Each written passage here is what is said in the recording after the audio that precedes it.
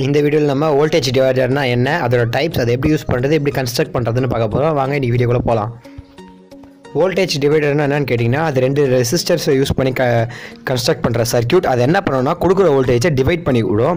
இதுதான் அந்த வோல்டேஜ் டிவைடரோட வேலை. அது எப்படி டிவைட் பண்ணால் ஒரு ஃபார்முலா கொடுக்குறாங்க, அந்த ஃபார்முலா படி அதை டிவைட் பண்ணணும்னு சொல்கிறாங்க. இதை எப்படி கன்ஸ்ட்ரக்ட் பண்ண கேட்டிங்கன்னா, 2 ரெசிஸ்டரை சீரியஸில் கனெக்ட் பண்ணணும்.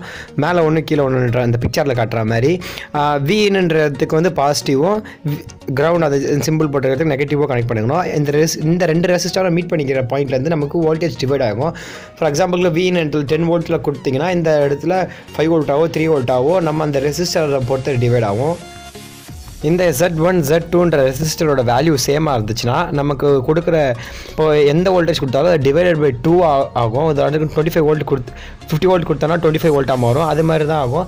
எப்போன்னு கேட்டிங்கன்னா, அந்த மேலே இருக்க 2 ரெசிஸ்டருமே சேம் இது வேல்யூ ஆகணும். 1Kனா 1K, 2Kனா 2K அப்படி இருந்தால் நமக்கு அந்த கொடுக்குற வோல்டேஜ் டிவைடட் பை 2 ஆகும். இப்போ நம்ம அந்த மேலே இருக்க அந்த 2 ரெசிஸ்டரோட வேல்யூ அன்இவனாக வச்சா நமக்கு கீழே இருக்க அவுட்புட் டிவைடட் பை 2 ஆகாது, வேறு மாதிரி ஆகும். நான் 5 வோல்ட்டு அப்ளை பண்ணிட்டு மேலே இருக்கிற ரெசிஸ்டரை 4.7 கேட்கும், கீழே இருக்கிற ரெசிஸ்டரை 2.2 கேட்கும் போட்டால் எனக்கு வி அவுட்டுன்ற இடத்துல எனக்கு 3.4 வோல்ட் கிடைக்கும். நான் என்னோடய அடுத்த வீடியோவில் நான் ப்ளூடூத் மாடலோட கனெக்ட் பண்ண போகிறேன். அதுக்கு இந்த வோல்டேஜ் டிவைடர் சர்க்யூட் தான் நான் யூஸ் பண்ண போகிறேன்.